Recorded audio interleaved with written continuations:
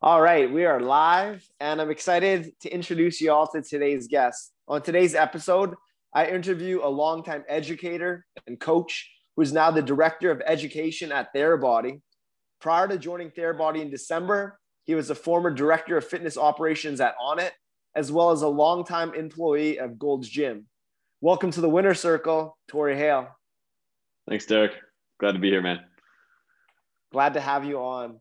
And prior to I hit record, we're just kind of talking about the chaos in the world this past year. There's a lot of uncertainty, negativity going on, and that's the opposite of this conversation that I want to have, which will be very positive, uplifting, and inspiring. So let's start with a very positive question to begin. Tory Hale, what do you love about your world right now? It's a great question. You know, I think the bag is kind of still mixed on remote work. You know, a lot of people are just like miss the human interaction, want to go into their offices and they miss that. And I understand that from many different points of view. One of those being like, busy households with kids and wives and you're trying to work remote in that type of atmosphere. I can see how that would be much more challenging. But me being a single guy living in Austin, Texas, I enjoy the remote work and the ability to kind of set my own schedule and create the routine that's really best for me and get to experiment with that. That's not to say that I don't start, work at a consistent time each day and making sure I'm getting my tasks done and also end at a pretty consistent time. But just being able to just even like go sit on the balcony for a call or something like that and enjoy the sunlight, or go for a walk in between calls and go play with my dog. This morning I was able to go for a hike with some friends here. So it's just like, I've really enjoyed finding the smaller things that I've always enjoyed anyway, but just really, I think, enjoying them more fully, right? We tend to take the small things for granted, which are usually the biggest moments of our joy when we look back on our lives, and wait for these big moments. And with the pandemic, you don't really get that chance to travel and make these big moments. You get to cherish the small moments, and either you can cherish it or make it, something that's like kind of something you dread. But I've really cherished that, and I'm really loving that about the world that I'm living in, and like the atmosphere and the people that I've kind of put myself into and surrounded myself with. Coming back to Austin, which is a place that I really enjoy being. I was, moved back here in the middle of the pandemic. So I moved back here in September, and it's been such a blessing to be back, and very grateful for that. And that's really helped spark the love of the world that I've been able to create and be in right now. Mm-hmm. Right on. Thank you for sharing that. Yeah. So as the listeners get to know who you are, I feel one way that they can get to know that is by hearing your mission. Just as all companies have missions that act as their guiding star in what they do in all arms of their business, we as individuals, I believe, ought to be aware of our mission, something that is our guiding light in our profession, and professional work, our personal work, and everywhere in between. So, and it's always changing, but right here, right now, what is your current mission here in this reality plane, Tory? My current mission right now is to help people feel and be more well. I want them to continually find the things that help drive them to not just sit in that pool of negativity. You said that, you started this by saying we want to avoid that negative atmosphere that's kind of in the world right now. And unfortunately, it's spread a lot more, I think, because of what the world is going through. And I think some people are coming out stronger, and some people are going to come out a little bit more confused and or sad and or less well overall, whether that's mind, body, spirit, whatever it may be. And for me, it's really expanded into helping people become more well and take actions in their lives to become more well in mind, body, and spirit. And I think it's important to also touch on, for me, it's been like an evolution, and I know we'll probably get into that, of not just being mind, body, spirit. It used to just be more body. I came from being a personal trainer, and that was part of where I started. And it was just more fitness. But the more I get into it, it's more mindset. And if your spirit's not fed, you can have a great mindset and your body can be in physical shape, but then you can still be very depressed and not being fulfilled in your life.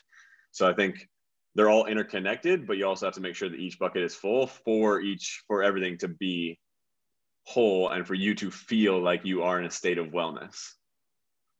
So I want to help educate and inspire others to help be more well. And I like to try and lead by example. And right now, put together education that can help inspire others to be the same thing. Mm-hmm. And you are now the director of education at Therabody. So they also have a mission. What is the mission of Therabody, and what do you hope to accomplish in your new role with them? So the mission of Therabody is actually to help people feel better naturally. So we want to help. We don't want to do it through anything artificial. Obviously, the fact that the Theragun is made, it's man-made, but it's just a combination of factors that have been utilized over the centuries. You know, as soon as you hit your arm on something, if your muscle's tight, you put pressure on it. Like that's something you just instinctively do. Or vibration is just like, you know, rubbing it to help that soreness go away. You know, like if you remember as a kid, your mom might say to you that it's like, oh, just rub it away. And it just rubs that pain away. Well, that vibration is actually blocking the pain gateway to the brain. And so just through that, you automatically are making that pain dissipate. And all the percussive therapy and what the Theragun was created on was the combination of pressure and vibration. And so it's a natural way to help people be and live more pain-free. So it's to help people move and live better naturally. And my goal here is, you know, we're kind of a subset of Therabody with Therabody University, is to take that mission statement with all the products we have, but expand from the products and empower individuals, which is a key word for what we stand for, to inspire and empower, so they can understand what and bring awareness to their body, and they know which tool is right for them at the time. And by tool, I mean that tool could be going for a nature walk. You just have that in your back pocket and you need to get outside and be in nature. And that is a tool for you to come back and now be more productive at work or be more present with your family because you were stressed.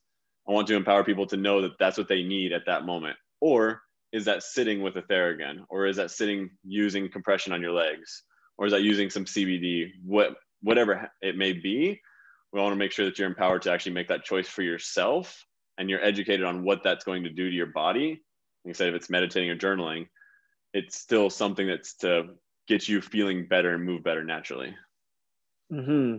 So let's trace it back to kind of the origin stories of what got you into your role here at Therabody. So when did we could trace it back to when you want to start, but when did your interest in well-being first begin? And as you mentioned, it started with physical well-being for you.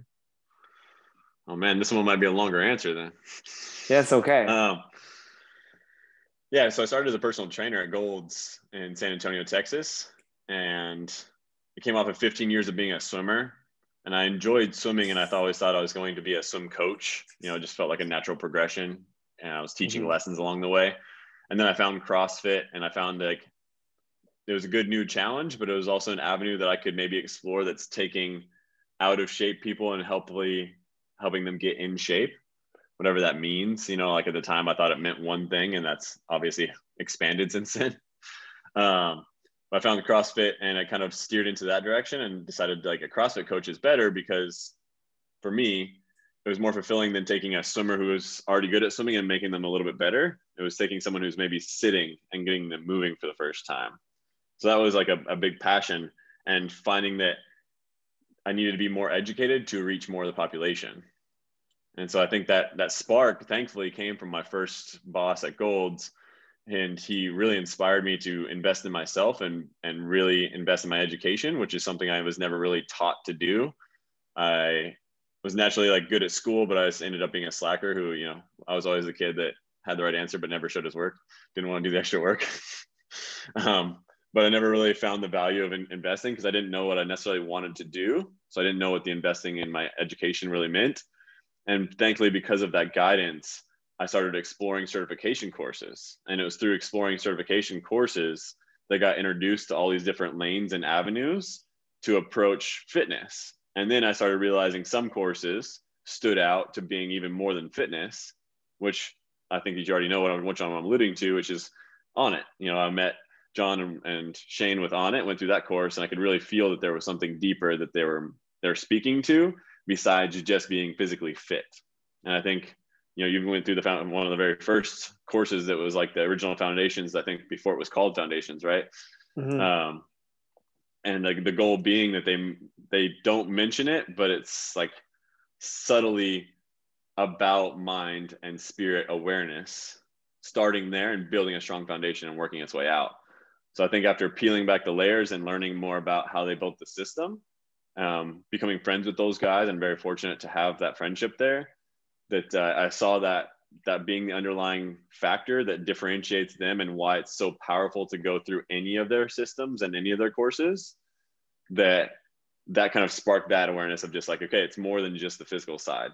It's what they're speaking to about building awareness in the body, and body mapping is the same thing you can do with your mind and the same thing you can do with your spirit, and we should be doing. So I think that's where I initially kind of got fed that in a non-obvious way, but it was the curiosity of diving deeper with them to say, hey, what's going on with this course? Why is it so special, right? So I had to dive in with that. And my goal was to actually integrate with them at Gold's Gym when I was there. And unfortunately, we had a kind of poor leadership at the time that didn't have the similar direction. And my job went away from being physical fitness and helping people in the field to like reporting and computer work all the damn time. Mm-hmm. So it became very miserable. And since I couldn't get on it to, or our own company was not seeing that vision of what I saw with Onnit, I was fortunate enough to then pick John and Shane's ear from Onnit and say, can I actually join your team instead? And that's how I got to Onnit the first time. And that's, I think, being part of it and being in the ecosystem is where it really sparked that wellness of like, what does that look like mind, body, spirit wise? Obviously there's a lot that led into like the Therabody stuff, but if you want to go into, but I think that's where like the wellness piece really exploded for me. And it's kind of stood out of, it's more than just physically fit. You can have the most physical fit person in the world, but they could be very unwell up here. They could be very unwell in here in the heart. So yeah, so let's talk about that. Let's talk about your delving into the mind. So you're always very physical focused, body focused with your 15 years as a swimmer, then CrossFit, and then all your fitness training. And then you awoke an awareness to the importance of the mind. So what did that journey look like and continues to look like today? How do you attend to your mental well-being? I think thankfully it's growing in popularity. I think meditation was one of the first things, but it was a book, The Untethered Soul, Michael Singer. That was like John's first gift. I think it was like when I first started, he was like, have you read this book? And I read it, and it was just bringing awareness to that little voice in your head and what it's saying, and bringing awareness to the conversations that we have with ourselves and how powerful those are. And I think it's those subtle conversations that you might not realize that are happening. What is it, like 20,000 thoughts a day that you're having? And so if even half of those are negative, that's still way too many. And so if you're beating yourself up over that, that can end up being what shows up and manifests into your life, right? It's you have that power within you. And so whatever you are thinking is normally going to become your reality. That I think that whole journey kind of sparks the rabbit hole of finding out other people who are looking at this awareness of the mind. And another one that just instantly comes to mind is Dr. Joe Dispenza and his quote of, your personality becomes your personal reality. So whatever you are projecting is your personal reality. So if you're not fixing and working on your personality, then you're having a miserable personality, you're going to have a miserable personal reality. Those things are so interconnected. And while, like I said, you can move well and be physically fit, but if those conversations are poor, then you're going to have poor relationships, which are going to expand into poor career path or loneliness, whatever it may be. So I think looking at those conversations that you're having with yourself, bringing that mental awareness to the voices that are inside your head and saying like, it's okay to let things go and not hold on to them. And that was a big step for me of letting go of things in the past that may have held me back, and like emotions that, I've held on to for too long. So that way I can be more present in the moment and be more committed to those who are right in front of me. This is how many of us, I think, are even having conversations. Like, I think I've always enjoyed conversations with you because you're here in the moment right now. There's nothing else you're thinking about, and people can feel that.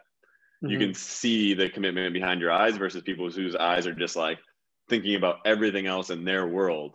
as opposed to being present. So if you can clean that up, you can see how it just responds in relationships. You can see how it reflects into, like I said, what your career path is, what your home life looks like. All of that becomes better. And why would you not want to be better? So I think it was just like, it comes down to the simple stuff. Like, why would I not want to be better in that area? But it had to start with the awareness, right? That I was not as far along, I think, mentally as I wanted to be once the awareness was brought. So once the awareness was there, I was like, ooh, something to approach and fix that. Spirit, something to approach and fix that. And I think it was just books and just various conversations because of the atmosphere and the culture surrounding Onnit, meeting people like you. And you know, the other people who have come into these courses, they're all very similar, and having these conversations that make you want to be better so that you can connect more, so that you can be an example, so you can show the light that you have inside of you. That community was a huge piece of that transition from you being solely body focused to body, mind, and spirit, I'm sure. So let's talk about the integration of the spirit, the heart. How did that come about? Similar to the mental, but let's get into the spirituality. How did you begin to explore your spirituality, your heart, your connection with all? I mean, can I just make it in the most simple form? Shane Hines. Yeah. He's such a big influence for that because he has such a big heart. And so does John, don't get me wrong, but just like, you know, Shane has this glowing energy that's about community and connection. And I think that like we've already said, mind, body, spirit, they're so interconnected that if your mind is having those negative emotions, you can't connect. But I define spiritualism as something slightly different than most, where it's not thinking like religious and connection to something even bigger. I think it's just the need for the tribe, right, of like-minded individuals. So I think it was a perfect storm of, I enjoyed life in San Antonio and I didn't mind working a ton because it was just like I was young and full of energy. And I'm not saying I'm not now. It's not like I'm like that old, but it's just like full of energy where just like, I don't see burnout. That's not a thing. I didn't know about the work-life balance. I didn't really care because it was just like, I loved what I was doing. And I still love what I'm doing, but I think you still need to take time away from that. And I think going to Dallas the first time and not necessarily enjoying my work was not great. The home life was not my favorite. So coming down to Austin and finding people of like-mindedness here, both at my workplace with people like that I'm meeting inside the Onnit community, but also just like-minded people in the town that I'm in, really fed the spirit. Because I feel like the spirit is fed through connection, whether that's connection to another human being or connection to something bigger than yourself. And you can call that God, love, truth. I try and use those interchangeably of just like whatever that bigger connection is. And I think that it's through that connection of other people that we find that connection to something bigger. I think that, you know, if you put someone in a room and close them off from human contact, that's going to be more deadly than closing them off from food or water, even though that might kill them faster. What's going to kill their spirit faster? It's that lack of human connection. So I think it was that exploration of how powerful the community was and that emphasis on a system of education that, like I said, when you go through the course, it's like mind and body, but the spirit part is like the Onnit community. Go pass it off to your neighbors, and maybe they'll pass it off to the people inside their county, or the city, and then the county, and then the state, and then eventually the country, and then the world. If we can pass that off, that is feeding the spirit right there to me. And I think that was that exploration for it. Yeah. So when you left Onnit, you left that very rich community and you left to go back to Gold's. How did you keep that community alive when you went back to Gold's? And then you left the Theragun where you're working from home and kind of stuck in this pandemic times. How do you keep your connections alive and thriving during this time as well? So leaving for Gold's was like leaving for Gold's that second time from Onnit was definitely one of the hardest times because I love John and Shane so much. Those two conversations like just tugged at my heart, and I couldn't, like, I was just waiting for John one day and I just couldn't wait long enough. I had to go home to let out my dog or something like that. But when he called me finally, he told me at the end of the call, he's like, man, you sounded so heavy when I first called you. I was like, well, it means so much to me, and I hate leaving with unfinished business. And I will fully say that, like, I knew there was going to be a commitment to Gold's leaving a little bit of that community behind to focus on the project, which was, blank piece of paper, go create a studio, whoever you see fit, and I get to build the team. And I thought that was the powerful piece. That was what I was holding on to, is the fact that I'll get to build this team, and I'll get to build it the way that I see it. And that way I can fill a community around me of a good team like they've done it on it.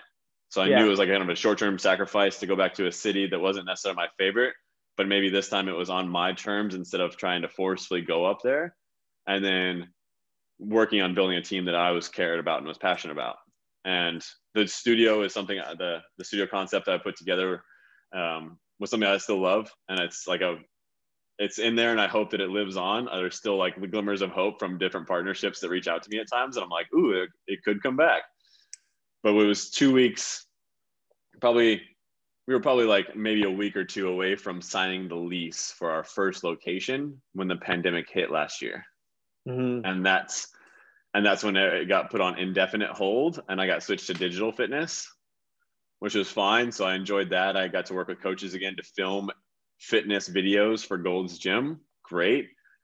And then we, as a company, Gold's filed for Chapter 11, and we got bought by new owners, and they threw out that project, got rid of a lot of our leadership team, and made me the head of fitness for Gold's, which was kind of a cool goal, but it necessarily wasn't the best thing for me.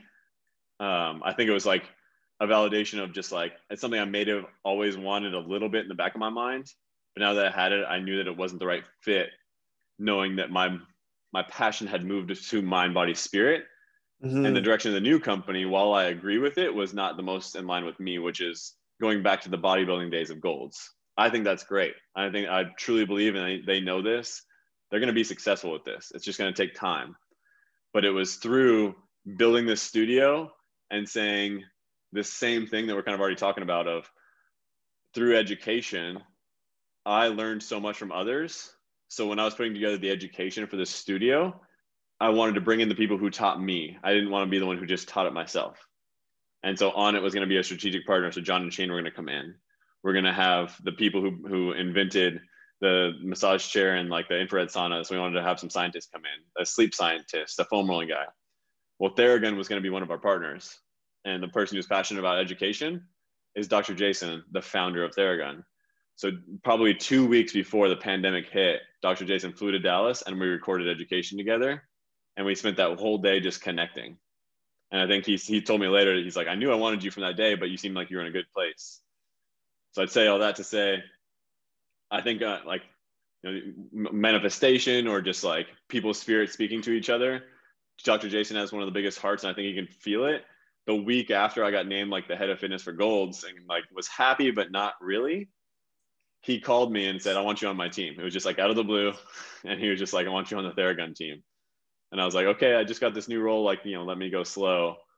And so a month, 3 or 4 weeks later is when I said, okay, what does this look like? And we started exploring that.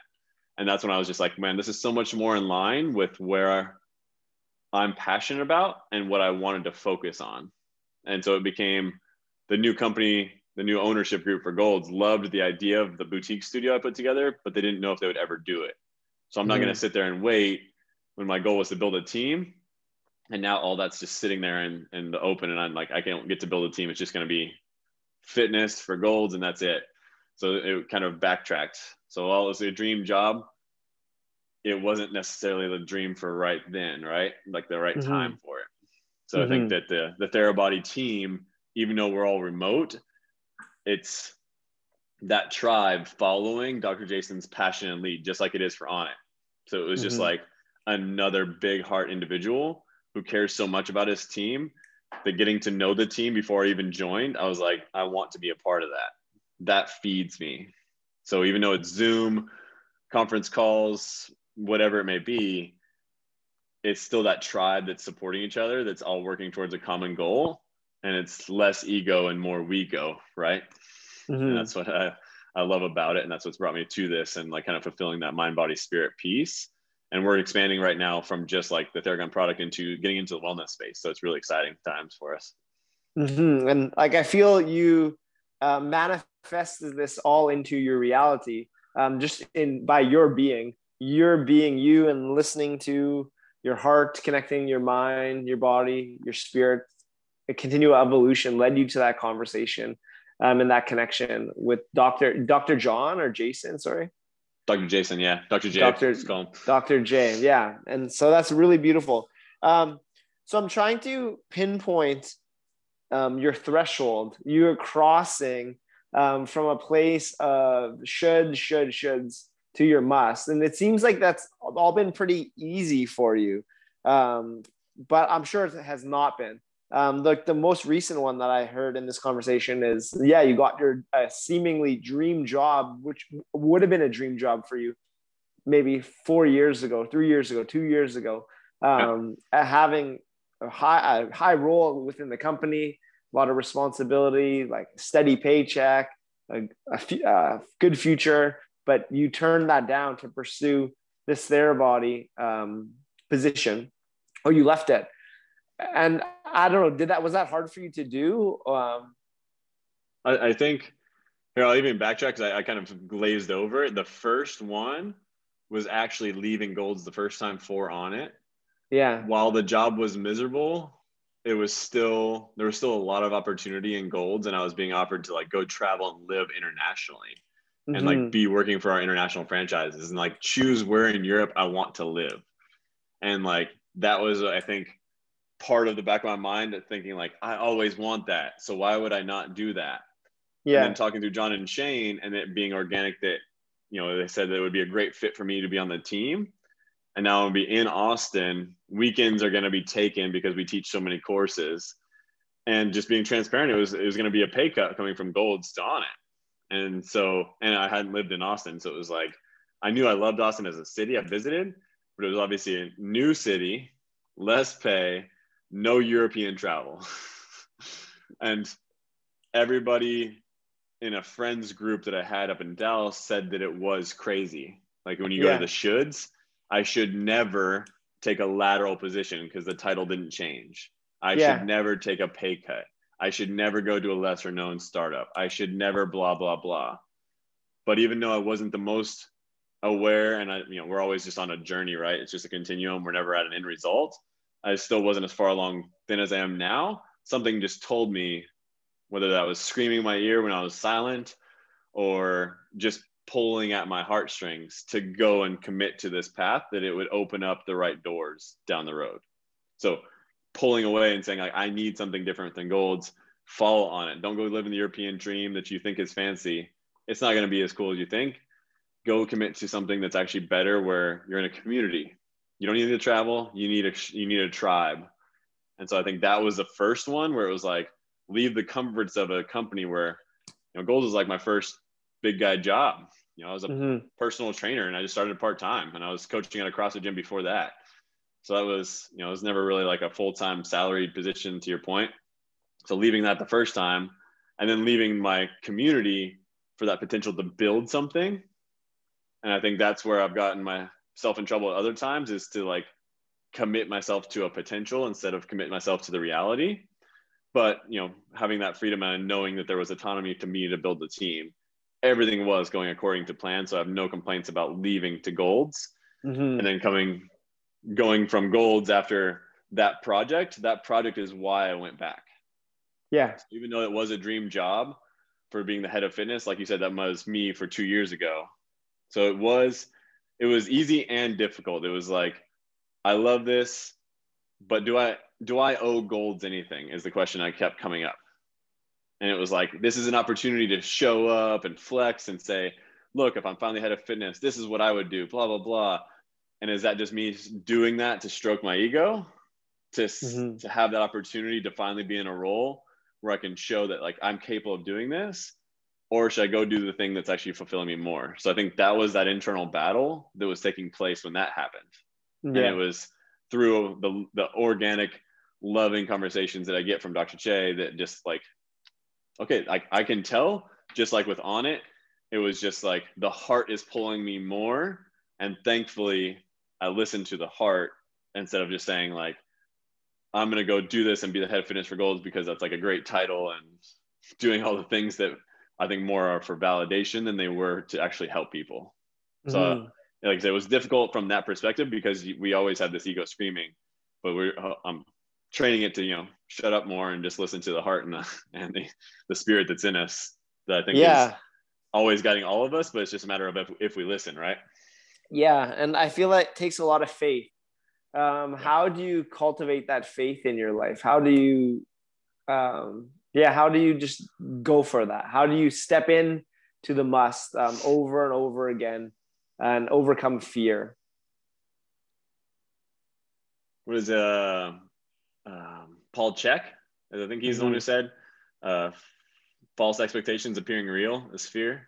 Yeah. And so I've listened to him, a few years ago. So every time I feel like there's fear, I think it's just a matter of which one is going to feed me and which one am I putting expectations on that are making it seem like I can't reach it. There was nobody telling me I couldn't, and everybody believed in me at Gold's, but it was even more trust. It felt like instantly, and a tribe, going back to that tribe. Yeah. With Theragun, Therabody. I think it Yeah. was just like that pull. I think that's what it is. It's just like, that's why I went on it. It's because I knew it was a tribe, not just a job. And I always want to be in a place where it doesn't feel like work, right? Like I want it to Mm-hmm. be that. And so I don't want it to be like grinding for 2 more years. I don't have a problem with working hard, but it should be stuff that I truly enjoy. And even if you find stuff you truly enjoy, you still need breaks from it. Just want to throw that out there. But going down and I think having faith in the fact that you have a stronger team to support you, and it's not just on you. Yeah. That there wasn't a strong team of goals, but I just felt like it was a strong team more in line with my future than my past. Yeah. That's where the Can, faith comes from. So yes. Can you think of a time where you were stuck by fear, paralyzed by fear? Because fear is thought to be the number one thing that holds people back. So can you think about a time where you were stuck or paralyzed by fear, and how did you overcome that situation? Maybe it was a move, maybe it was a job switch. I don't know. I mean, the biggest one, like I said already, was calling John and Shane about me leaving Onnit. Yeah. Because, and like I said, it was a unique opportunity where I knew it was right, but it was just that fear of letting them down because I love them so much. Mm-hmm. But I don't think I had been exposed to enough challenging times like that with really strong people who always just want to see you do better. I don't Mm-hmm. think I've been exposed to that enough in my life to see what the end result what it was going to end up being. I Yeah. was putting that, like, what the expectations were going to go of the conversation. But then when I get it out and I talk to John or I talk to Shane, and they're both just like, oh, 100%, this is for you. You need to go do it. Yeah. But leading up to that, it was just like, I'm letting them down. Oh my God. Like, I don't know if I can even call this. Like, I feel just terrible. Like, this is just, I love these guys. And I feel like I'm just, the expectations they had for us and as a group, blah, blah, blah. Like, all these narratives and stories. I didn't stop. I knew I had to do it. I didn't, steer clear of it. But it's just, I remember that as such a palpable time because, like, I cared so much about them. And I also cared about what they thought about me.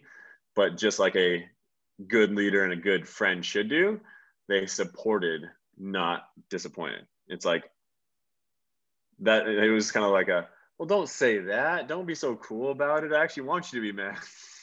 I want you to Yeah. be angry. Don't be so supportive. I know that, like, that's what you're gonna do, but man, that just, like, it's just so much better to have those type of people in your life. And like I said, I hadn't come from that with my own family, and it's no knock against my own family. My family's great too, but just like I never had a good male influence. Another had good guidance and mentors along the way. That first boss was a good one, and when I was leaving there, he was just like, "Dude, get the heck out of here. This company is going down." And then it was like when I went to Onnit, is when they cleared that bad leadership out, and he left. So going back was just a different challenge in itself. Mm-hmm. Um, but it was just John and Shane's big heart now leading and teaching me new ways, right? Like, it was just the bigger heart side that was just like, oh man, I feel bad. I hope I'm not hurting their hearts, Yes. And That's where it paralyzed me. yeah, well, and I'm sure like that experience having to tell John and Shane that you are leaving made it easier for you to tell Golds that you are leaving to go to Theragun. Um, yes, no? I mean, in a way, it was very unique. Like I said, the whole Chapter 11 thing kind of changed everything. Where it was like they got rid of so many people in the leadership team. They got rid of the guy who brought me back, our Yeah, CEO. They had gotten rid of him as well, and he's a great friend, and he's obviously put a lot of trust in me to go bring me back and say, "Here's a blank piece of paper. Go create a studio." yeah, And so I think it was just easier because he was already gone, and that wasn't my choice. I hated to see it happen. So now we had a new boss who I had never established a relationship with because they came from the German team. yeah. So that made it very easy of just like, cool, thanks for the role. But now that I've had one conversation on both sides, this one's better. Yeah, But absolutely. even there, I was very transparent and said, I have another offer. And I don't know, a lot of people don't do that. But I went into Gold and said, I have another offer. But I'm saying this because I do care about this company and I want to know what you see in my future. And they said, based on I've gotten to know you in the last 2 months, it sounds like this is a better fit for you. And I think like a good boss should recognize that and empower you to do so. So props to the one who did come in to replace, a friend of mine, and I only knew for 2 months. He still was able to say, this sounds like a better fit, and I love you and I want you here, but I think you'll be happier over there. Yeah, absolutely. So let's talk about the various mentors and helpers you've met along the way. You've referenced a bunch already now. Your first boss, starting with your first boss at Golds. There's Shane, there's John, there's Dr. J. So let's just take a moment to acknowledge the various mentors and helpers you've met along the way. Of course, there's been many. So let's just pick a few. And what were your main takeaways that you've learned from them that you are incorporating into your being now and into your new role as director of education at Therabody? I think my first boss at Gold's, Aaron, has just taught me to be a lifelong learner and commit to myself on that front. Um, he's everybody has their strengths and weaknesses. That was one of the biggest strengths, and like he helped me fall in love with learning again. That was huge. And I think John and Shane just taught me to like lead with the heart and trust that more. And I think I don't want to throw out anything or discount anybody else, that every single person I think I met and had a good conversation with, and even just met if I just shook their hand, I think it was an opportunity to be mentored by when I was able to serve them through Onnit's education. So like yourself in there, every single Mm-hmm. conversation we've had, that's a way to help guide me to be better. And I Mm-hmm. see that and I honor that. And that's one of the only things I do miss right now in the pandemic mode is the hands-on education, and something as palpable as Onnit's, where it's people paying to come there because they want to be a part of that community. I think that's what makes it so unique. And you've obviously experienced that, to come down there. And so people are committing energy through their money and their time to come be a part of that, as opposed to when I was teaching education for Golds, it was, we're paying the trainers to attend our course. So Mm-hmm. half of them don't even want to be there. So Yeah. it was always unique. So coming to Onnit and learning that and seeing that, and then because of that, seeing that time and energy committed to my side is like, how much time and energy am I putting to myself? Because all these guys are self-investing to become better, to become more knowledgeable, to become a better trainer, husband, wife, like employee, whatever it is. That helped teach me. And I think that putting that into a group is just like, those are mentors right there. And I think that was like some of the most powerful, that was a pivotal point to get out of Gold's atmosphere, try something new, and then get mentored by so many people that I don't feel like, and I had this conversation openly with John and Shane of just like, I don't feel like I grew, or I did as much as I wanted to. And I have a regret on that side, but I grew way more than I expected to. So it Mm-hmm. was like, I wasn't as production. It was like a time in my life where it was kind of like it's like its own sabbatical in its way. It's like not say we weren't doing work there, but it was just like a time to reflect and grow. And I think that was just Mm-hmm. like a big mentorship in itself because of what the Onnit tribe had got attracted to. Yeah. So I think that So was unique. That's a huge win. And throughout your journey and through your adventures, you've had many wins. So let's take a moment to acknowledge some of your wins. What are you most proud of accomplishing thus far on your path?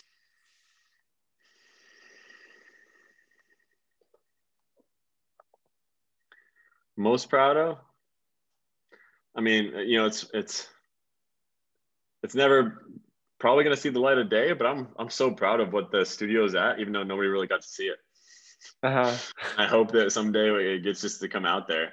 But even like I'll dive back into the education I put together sometimes, and I'm like, I wrote this. It's fascinating. I feel like someone else was writing this at the time, or like I don't even recognize it sometimes. I'm like, this is deeper or very well thought out. And I just because Mm-hmm. I just had a chance to come from that time period with the mentorship and then just dive deep into how do I create a studio model that can now expand so we can get more people in front of passionate individuals like what's in Onnit and like partner with them to get more coaches and everything like that. Like I said, even though it was just on the verge and it was like 90% of the way there and we're about to sign the lease, it's a very unique product.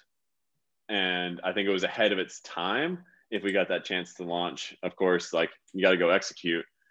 But I was confident that we were going to execute and I had the right people and team there to do it and organize that and be open to the collaboration that was coming from it. Yeah. Are you able to discuss like the foundations of that concept for that studio? Like what were the Yeah. core foundations that made it such a wonderful thing? Well, I'll even start with like the core values that I put together. I'm still like are ones that are almost like you said at the beginning of this, we have a mission statement and a company has a mission statement. And it was Yeah. like the values were like my own and I still would drive through it. And we kind of put it together into ethic, ETHIC. And so it was like empathy, transparency, humility, integrity. And instead of community, I put connection. So I actually Mm-hmm. had community originally, but I changed it to connection. So each of those were our driving values, our core values. And like I said, I've kind of still kept that as my own because it was like diving into what is this company going to stand for? And since it was just me and I didn't have anybody else on the team, it was just me in a silo at the time. What are all these influences that I just learned from being on it for almost a year and from my various mentors? So that was like the core foundation when it comes to values and the principles, kind of like Onnit has their 5 pillar principles. We had a few principles and it was just like context is king. You're not better than anybody else. You're working for better than yourself each day.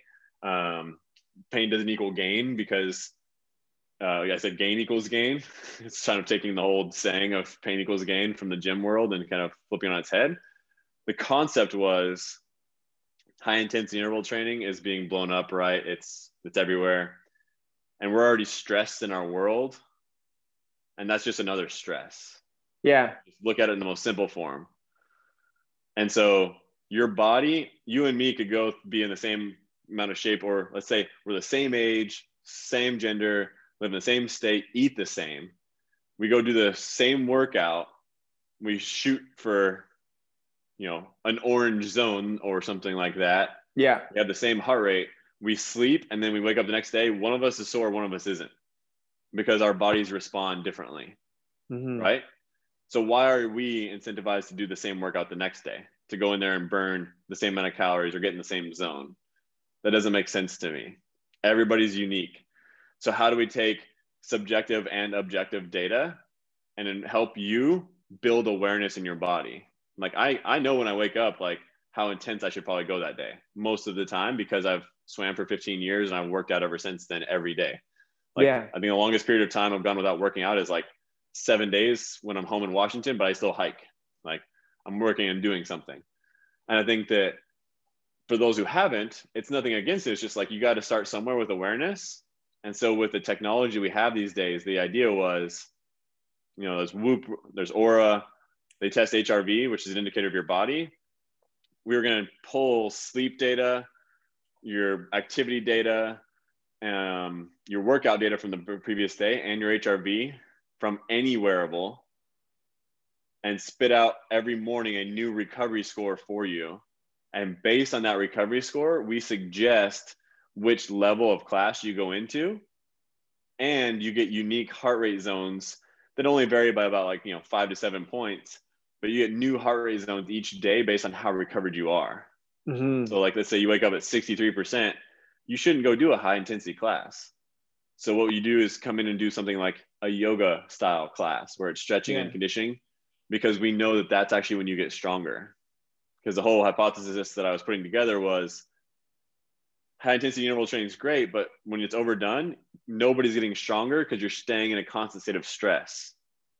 And you don't go to the gym to get stronger. You go to the gym to get weaker. And it's through recovery that you become stronger. So if you're never recovering, you're never getting stronger. And so the idea was go do your low impact training is what we called it, LIT for short. And you do some yoga and you'd see your recovery score go up because we know that helped you get stronger. Yeah. Or you woke up in moderate and you go do a conditioning style class instead of high intensity. If you wake up at 90% and you go do a HIIT class, your score goes down because we say it does take a toll on your body, but recognize that that's okay as well. And come back and do a low impact the next day because your body's going to be sore and beat up. But we also had individual infrared saunas, massage room or massage chairs, compression sleeves, and Theragun, which is why, I met Theragun and Therabody. It's because they were going to be part of our recovery partners in this ecosystem. Yeah. But all of those things fed into the ecosystem where if you sat in the infrared sauna, that would boost your recovery score because we know that helped you. So it was like incentivizing the opposite behavior of every other studio on the market. That was kind of the goal, was like saying, build awareness. And if you're beat up, we're saying still work out, but it doesn't have to be the high intensity workout. I think a lot of these other wearables have the data to say that you're beat up and you're sore, but then you go still do the same workout you're planning to do anyway. It's not going to stop you, right? So how do you take that next step of action? And for me, it was also, if you feel beat up, you don't have to come to class either. If you want to, go for a walk. If you want to, stay home and stretch. If you want to, go play a game with someone. Just do something to get the blood flowing that doesn't have to be a class. And we would tell people that in the app. If you don't want to take class, go outside and just go for a walk. So like, what kind of studio have you ever heard of that's telling you, don't come to the studio today, go rest? Everybody wants you in the studio to get you there and get your money. It's like, I trust that I'm here to help you be healthy. That was the concept behind it, and build the awareness so that one day, maybe you don't even need the wearable. You know which class you are going to do based on when you wake up. Just like I know how intense I can be on most days. Some days I'm a little bit wrong, but I push myself. I'm like, oh, I had it in me today. But I think it starts there with that awareness. And I was trying to help people build that awareness and then feed them this program around it. That was the concept. Yeah. I love that idea. But the external world shut it down, like things beyond your control. Put an end to that. And like that happens with people that have great ideas, and for whatever reason, often beyond their control, there's barriers, there's blockages. How did you deal with that? Putting so much time and effort and taking such a chance on this new project, and then your house of cards kind of come crashing down on you. Obviously it was like because of the pandemic that everything kind of put on an indefinite hold, and I got switched to something else, and it was like still had that small belief in the back of my head that maybe it would come back. So I think I held on to that for a couple months, but then it started becoming a little bit more realistic of just like, it might not. And I think it was just because I had that time of reflection and focusing on a different project that we had to respond to with focusing on digital fitness. That I was at peace with. That's why I say like what am I most proud of, because it's just like I'm so proud of the work that even though it's unfinished in a way, I think I put everything I could into it in the time, and I'm so proud of the fact of where it got to. That's where I think it sits. And so I think that's why I'm at peace. Like if it was just like even 2 or 3 months before that, when I didn't have the idea fully baked, or I didn't have the education fully done, I think I would just want to mentally finish the education. But knowing that like I can open up this document and be like, here's the 5-day in-person training. Here's the following 12 weeks of integrated programming that also educates, followed by what I learned from Dr. John Berardi from Precision Nutrition, a year of daily intentional practice for the coaches. And what type of education system does that? Not many. So it was like, I was so proud of everything that went into it that I was just like, you know what? If it wasn't meant to be, it wasn't meant to be. But I know I put my heart into it, and I don't have any regrets for that. Like I missed something on it. It was just like, it's like a fully baked project that's just out in the world. But I know that the intentions were good and the pure. And if the world said no, then what's the next opportunity in the door? And that's where, Dr. Jason calling, it felt weird at that exact time. But then like a couple weeks later, like I told you, it was just like easy and hard. Once it was just like, this is what you see for me, I am in. I feel like this is the next stage.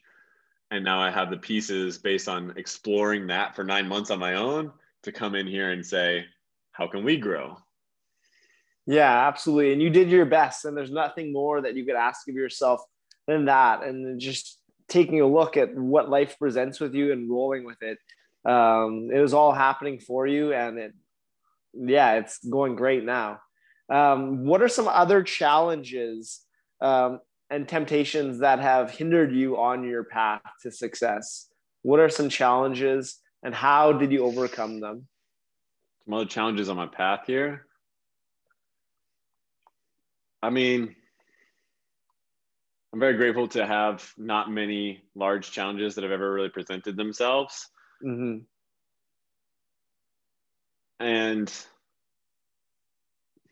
I think that hard challenge actually is the hardest thing for me. And this is where it's, it's unique to every person, right? It's just actually learning to care more. Because I think I was just socially distant, not socially distant, but emotionally more distant because of just growing up in a split household and learning to like fend for myself, that it became a lot more of just focusing on what I can do. And I think that's where I've challenged myself, and that's, challenged myself to overcome that. And I think that's been that challenge of just to say, how can I do this with a team and not just me? Mm-hmm. Does that make sense? So just like, I think that's just been my internal challenge. It's never really been too prominent, but I've definitely noticed that at different times in my life where it's just like, I try and put it all on my shoulders as opposed to empowering and passing it off to others. Mm-hmm. So I feel like there's a gift that I might have to teach or to put together a team, and that's expanded and grown into something. So trusting that and saying, now it's a team, and I don't need to prove anything on my own. Mm-hmm. I think that may be why it was a perfect time. And I think that's what I needed for that project, right? Like, and this is even just like what's hitting me right now, or having this conversation of, maybe that's why I was so at peace, is because like I did all that on my own, and maybe that was proving it to myself because it was just me for those 9 months. Yeah. And once that was closed, it was like I did that on myself because of everybody else. Though, and I think it was that recognition of just like I was putting together a team to support that. That's what I was most proud of, and it was that openness to say, I don't know it all. We're going to bring in Dr. Jason. That's how I met him. We're going to bring in Onnit. We're going to bring in all these experts, as opposed to before where it was just like, no, look at what I did. Look at all the things that I know. And I think it was more of like a chest inflate than it was anything else. So I think it was just from that moment on, maybe that sparked some healing in me and allowed me to move it forward. But I think that was the biggest challenge before that, was opening it up and just saying like, I don't need to have all the answers, and ask for help more and put that ego aside and say, like, be more vulnerable. Mm-hmm. And I think I had a harder time with that much earlier on. I always say I was a hot-headed trainer, the egotistic trainer, just like everybody is when they first get into personal training. Yeah. We're all the hot-headed trainers. So I think took those years of just like learning more vulnerability and humility and just saying it's okay to not know it all and put those things together. I think that was just always been, it'll still come up, but I don't think it's as big anymore to say like, I need help now. Yeah, it's been an absolute pleasure to hear about your evolution of continuous learning and growth. Through it all, what has been your greatest life lesson, your biggest aha moment that you've encountered on the path that you'd like to share with us today? So through all the highs and lows that is life, what has been your greatest takeaway that you've learned thus far that you'd like to share with us?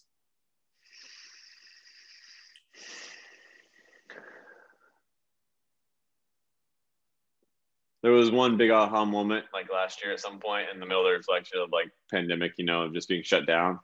really learning to like love myself even more. And I hate the pain the world went through with the pandemic, but I saw it as either an opportunity to, it was either going to be people come out worse or going to come out better. It's not going to be the same. The world's Yeah. going to change and people are going to come out better or worse. So what can I do to make it better?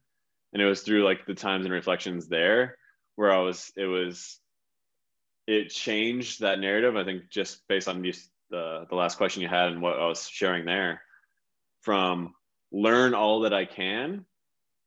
And then I think like, you know, an ellipsis happened of like, ... share it with everybody I can. So it was that first step, I think, is where I had stopped before. Learn everything I can. But I think we need to go through phases, and I think that's the stages of life, right? It's like you have to absorb. Yeah. But once you get to a point, and then it becomes stop, don't hold it in. How do you empower others? So learn all I can, tell everybody. And I empower, that's what I want everybody to do, is just like, and I think that all encompasses everything, right? It's like, if you learn all about love, then tell everybody about love. If you learn all about humility, tell everybody about humility. If you learn all about spiritual practices, tell everybody about your spiritual practice. So like, it can be all encompassing to everything that you do, but that goes back to feeding the spirit of just like, don't stop with just learning it. Teach it to others, share it with others, because that helps elevate humanity. So I think it was just like that saying that kind of hit me last year, and it's in one of my notes. That's just like top of my notes of just like, learn all I can, tell everybody you know. And that's what you're doing with Therabody as their director of education. That is your role, is to do just that.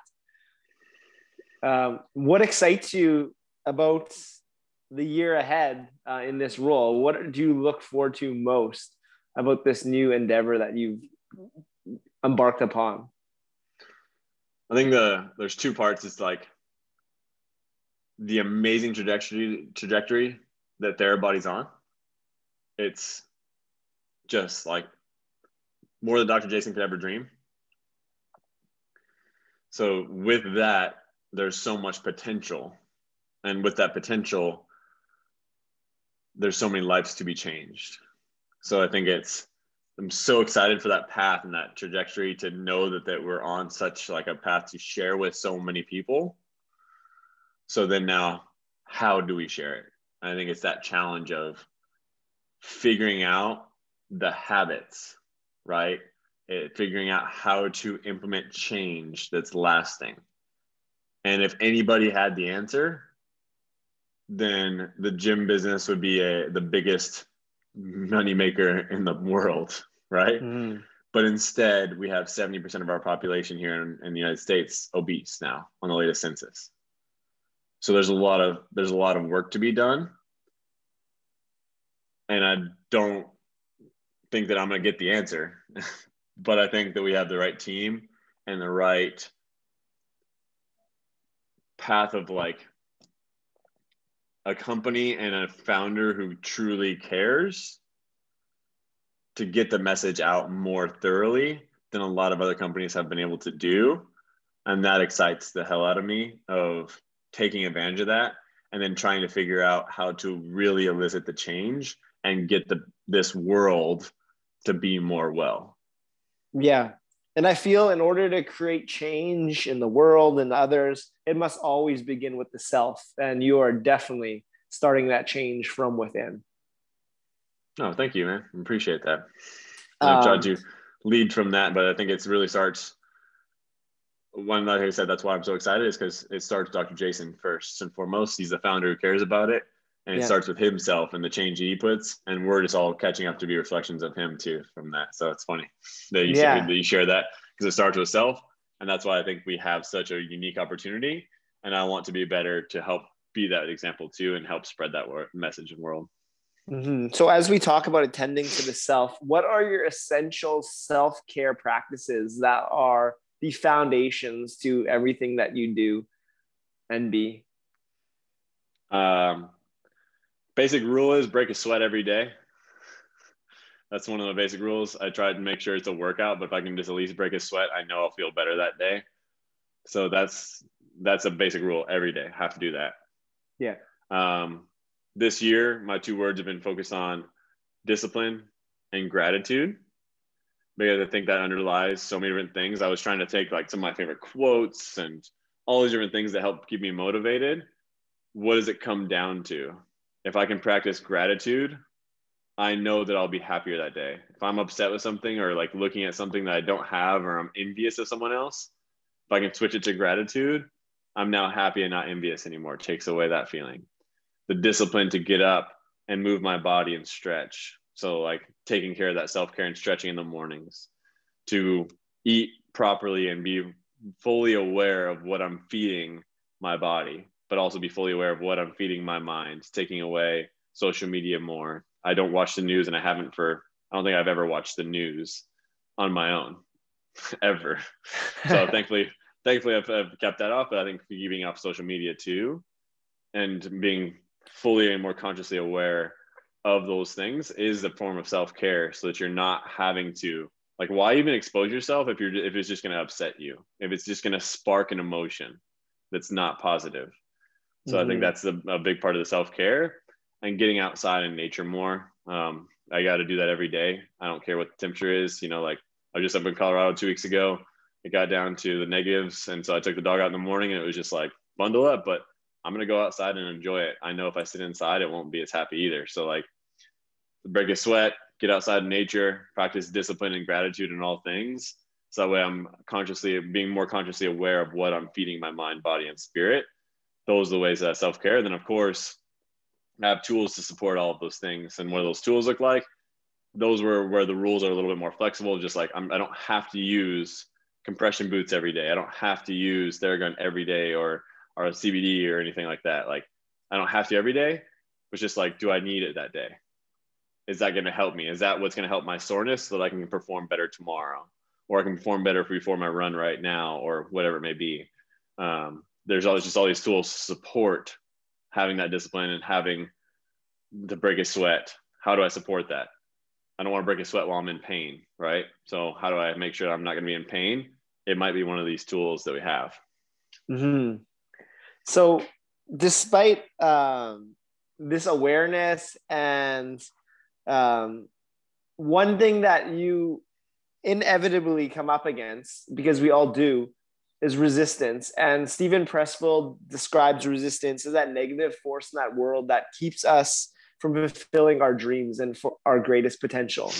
It doesn't sound like resistance is much of an issue for you, because you just go exercise or you just sweat, but I'm sure it comes up. I don't know how. Maybe you could get into how you face resistance, but how do you face resistance and how do you overcome it on a daily basis, Tory?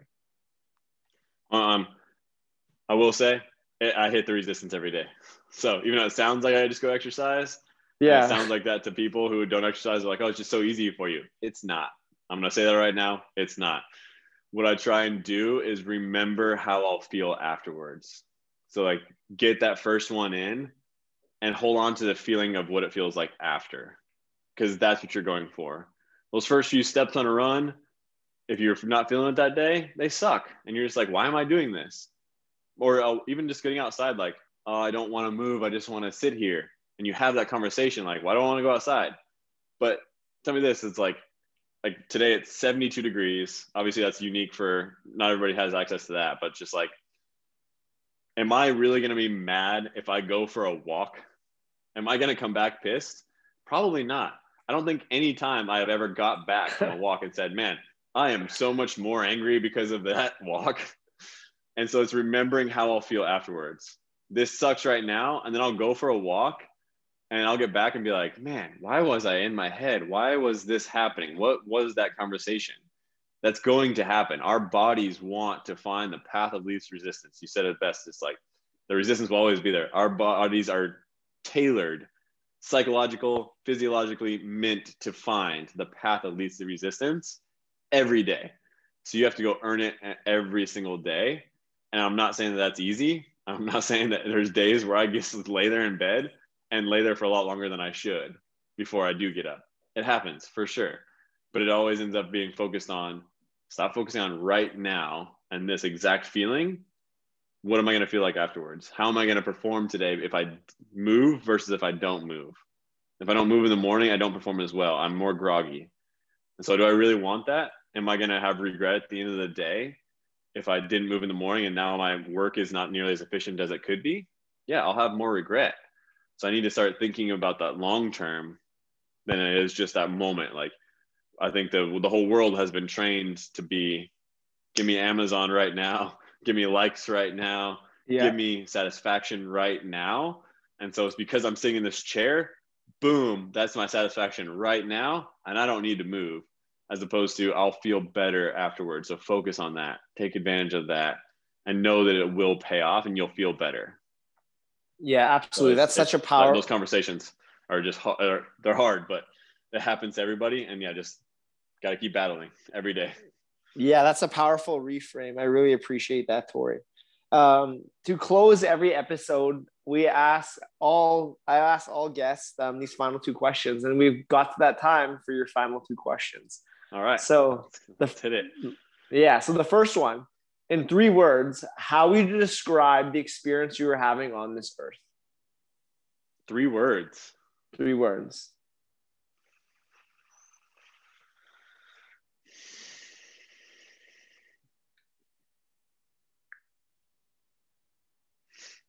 I mean, the first one that comes up is just it's beautiful. Like I don't see how people can be angry when there's just such a beautiful world out there.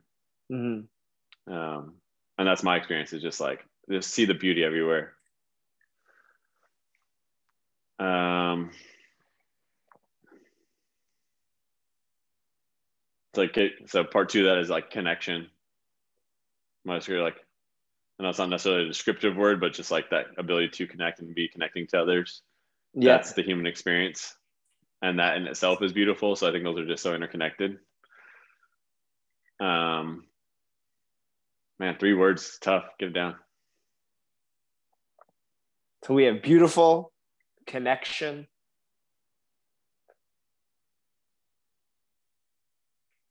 and just sounds cheesy, but it's love, right? Like, we're here to love, we're here to be love and to reflect love. And I think that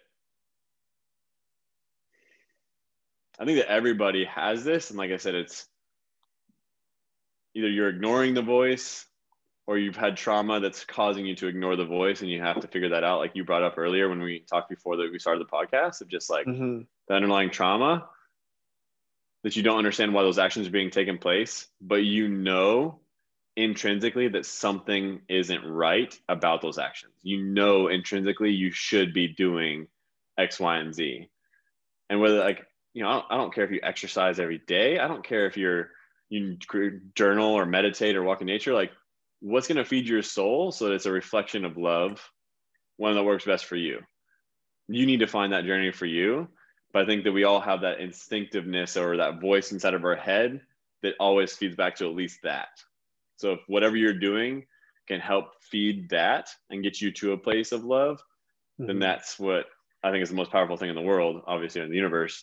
And that's been my experience so far. And I want to keep getting better at that. You know, like that's, I need to keep getting better at that. We're never at an end result. And that's a big focus for me for sure. Cause I think I've closed off that heart for so long that it's taking down the bricks of the wall and exposing myself more. And appreciating the process, that you're on the process, not being fixed on, like this destination. You're moving forward in that direction. And what more could you ask of yourself than that? And having grace in that feelings, right? and the feelings on the path. Yeah. And that's where love comes in. You got to love yourselves too. That's first and foremost, right? That's where it starts. And that leads us into our final question. I believe we are all magicians, and we have the power to really transform the reality we experience. And I'm going to transport us into the future. I'm going to transport us into the far future, where we're alongside an 85-year-old Tory Hale. I want you to picture in your head and feel it in your body. What does life look like for Tory Hale at 85? Who are the people you are surrounded by? Where are you? And what is the impact and legacy that you've left on this planet? I think I still have a pretty similar routine. It'll obviously change and evolve, but I want to be able to move forever. So I think the movement practice is key, gratitude, and just making sure that those are all powerful still every day. I don't want those to go anywhere, and I don't see those going anywhere. I think it'll just evolve, and I hope that they evolve. Otherwise, I'm just being stagnant and sucking at doing it. Yeah. And I see myself just like in the mountains is where I would like to be. No, it doesn't have to be even secluded. Just like I love, having neighbors, but I think having a good amount of property and being more surrounded by nature is what calls me. And I'm trying to even manifest that sooner than 85. Yeah. But I don't see that changing. I like, I enjoy the beach too. Don't get me wrong, but like, I think just being in a place where I'm always in awe by what nature has to offer. And I think that's one of my places that feels that. And I hope to leave the legacy of leading by example of a life that is filled with love and filled with empowerment of others to fulfill their best self, mind, body, spirit. And that's different for everybody. And I don't have those answers for yet. And I don't think anybody can supply those answers, but I hope to leave the legacy of empowerment so that people can find them. Mm-hmm. So I want you to stay in this future just for a little longer. I want you to just really feel what that feels like to have led by example, to have been the change, to have empowered others, to attend to their mind, their body, their spirit. You are in the mountains or out in nature, definitely in awe by all around you. You're moving, you're healthy, you're physical. And I'm not going to leave this here. I'm going to bring us back to the now, the present day, the infinite now. But that 85-year-old Tory Hale, he sends us a message. He sends you a message. What does he tell you today?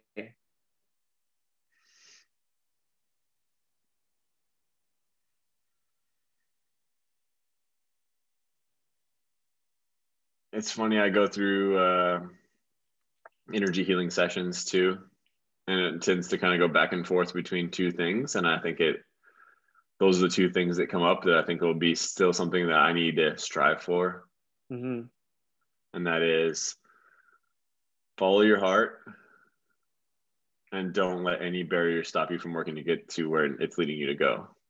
And I think that's the balance of feminine and masculine energy, of the workhorse and the love horse, of just like follow it and trust it. But you can't just follow there. You also have to take action. So take the action too, and don't let any barriers stop you from following that. Wow, that's so powerful. What a powerful message from that 85-year-old to you today. And to I us need to all. listen to it. I think we all have to. And it's embracing that process, that progress in that direction. So thank you so much, Tory, for this beautiful conversation. For listeners wanting to connect with you more, where can they find you? Where do you want to send them? Well, I'm not the most active on social media anymore, as I said, trying to get off of it. But yeah, I do have Hale Tory on Instagram, so it's my last name and my first name there on Instagram. Mm-hmm. But follow. Right now, I'm working on quite a bit since I'm kind of relatively new. I started in December for Therabody. Now January is when I started full time, and so it's only been a couple of months. But I think there's a lot of cool things coming down the pipeline. And as long as I'm here, I want to help that be like where I channel my energy instead of my own social right now. I want it to be on something that's a bigger platform that has a big audience.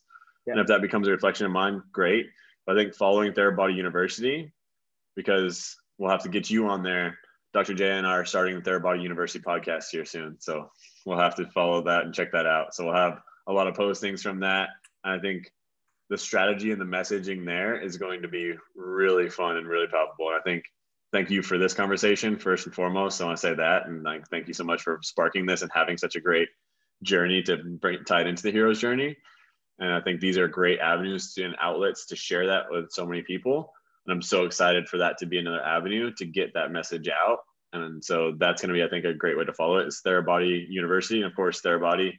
And And if there's anything that we can do for the product side, you can always just reach out and direct message me. I still have the Instagram active. So if you want to learn more about Therabody or get directed to education there, great. But we'll be having a lot more wellness stuff here in the future. We're expanding into that. We just defined wellness for us as a company like in the last week. And now we'll be building all the content around that to help mind, body, spirit. So I think there's a lot of cool stuff on this path. And tying it back into one of the things I want to allude to, it's a passion project for you, getting into helping kids as well, move well and play well. So I think that there's some cool, exciting stuff on that front coming down the pipeline. Yeah, absolutely. I look forward to seeing Therabody University as it develops.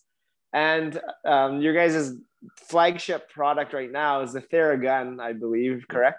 Yes, I think you have one with you there. Do you want to show us what that is? Yeah. And what model is that one? And what are the different models available if someone wants to get a hold of one to attend to their recovery? This one's the Theragun Elite. This is I think the high-end one for self-care. Mm-hmm. That's what these ones are designed for. There's the Elite and the Prime, which is more meant for self-care. And then we have the Pro line, which is amazing, but it's definitely meant for it's commercial grade, and it has an adjustable arm because like I use the Pro as well, don't get me wrong, but it's definitely meant for dropping. It has texture on there so that way your hands don't get tired when you're applying it to other people. So that one's more meant for in a chiropractic or a practitioner's setting where they can apply it to other people. Mm-hmm. But all of them have the highest torque out of any device on the market. So that means like if I'm pushing on it when it gets started, it's not going to stall out. So if you're a big, stronger guy, especially you want to get deep in the muscles, then you need something that's stronger. The Elite's a little bit stronger than the Prime, but they're still all like the strongest ones in the market. What makes us unique, and that's why the Theragun was the first one in here, is it's not like a tomahawk like everything else where it's just a T.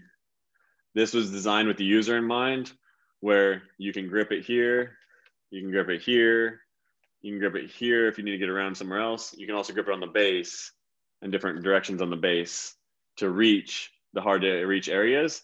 And like I showed you when I first picked it up, it's perfectly balanced.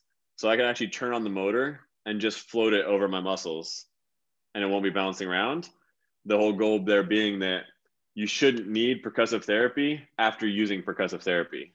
Mm-hmm. And with a lot of the T design ones, you do, because it puts so much torque on the wrist because you have to change the angle to get it there. And it's also bouncing off there and putting all this tension right here, as opposed to perfectly balanced motor and the motor going up and down, and I can just float it across the muscles wherever I feel the tension and pain. Of course, you need to grip it for other times, but it still stays flat. It doesn't like bounce off and I put that tension on there. So that's one of the things that's unique about us. And of course, we have Bluetooth now that you can pair to the app, and we give you suggested routines on anything that you can think of. We have work from home and wellness. We have golf warm-ups and protocols, basketball. We have ailment specific for tendonitis, elbow, like plantar fasciitis, calf strains, what have you. All of it is built into the app. So I think the ecosystem is there to support. So we have those two, which are very similar in design. This one just has a little bit more features and a nice case versus the Prime. Yeah. We have the Theragun Mini, which is this little tiny triangle one, which is like perfect for travel. So that way you can fit it inside your gym bag, or for females like purse or something like that, backpack. It's great. Like I'm going to fly on Monday to Chicago, and I'm definitely taking that guy with me on the plane. So that way when I'm getting tight in the plane, I can just use that bad boy to open it up. And then of course we have like our pneumatic compression, which is being relaunched next Thursday. Everybody knows that we own them, but we have Recovery Air. It's kind of the rebrand relaunch on April 1st for pneumatic compression, legs, sleeves, hips, arms. And then we have the only USDA certified organic CBD, which I know we're working on Canada, but you guys are so strict on regulations. We're still working on it. Yeah, we are. Well, I look forward to continue. Go ahead, Tor. Sorry. No, you're good. I was just going to say, it's like, I think we'll get there and we'll be one of the first ones. I learned through our own education that 70% of all CBD is imported from China. And they use it to clean up the toxins in the soil because hemp is such an absorbent plant. Mm-hmm. So you don't know what you're getting in your CBD. And ours is we own the seed, the soil, and we own every part of the manufacturing process. It's all manufactured here in Colorado, in the United States, here in Colorado. So it's the only USDA certified organic CBD on the market. So hopefully we can expand to China, but the first thing we actually have is a massage chain that's doing a test pilot in Canada. What we're doing right now for Theragun usage with LMTs. I'm a licensed massage therapist, so that's kind of exciting thing too. Yeah. So much exciting things on the way. Yeah. And they can like find 10 more coming. And they can find that on your website. Is it therabody.com? Is that the website where all these products are available? Yep. Right. And then we have the education and link to the university there, which will be doing more and more content all the time for. Excellent. And to close every episode, we bring our fists together for a digital fist bump. Welcome to the winner's circle, Tory Hale. Thank you so much for this conversation. Man. Thank you, man. It's grateful to be here. Yeah. Until we see each other again.